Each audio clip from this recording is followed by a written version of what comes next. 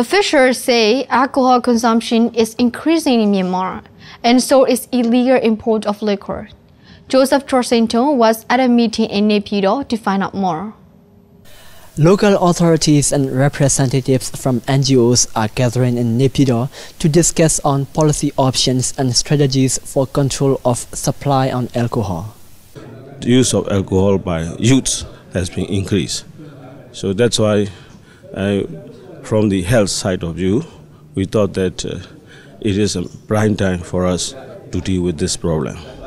According to WHO, 3.3 million people worldwide die every year due to harmful use of alcohol. Alcohol consumption in Myanmar has been increasing year by year, with a study presented last year showing that almost half of country's male population identify themselves as drinkers.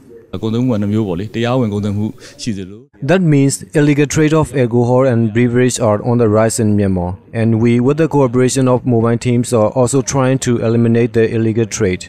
Wine trade license will be granted soon. Existing laws on liquor taxation is being enforced, although authorities say more is needed to be done. In 2012, we could enact a taxation law on alcohol use in Mandalay region and have seen it working effectively. We will also encourage other regions to practice the same law like us. The authorities believe that the existing law needs to be improved, and this seminar will help them find better solutions. Joseph Torsenton reporting for Myanmar International Television from Naypyidaw.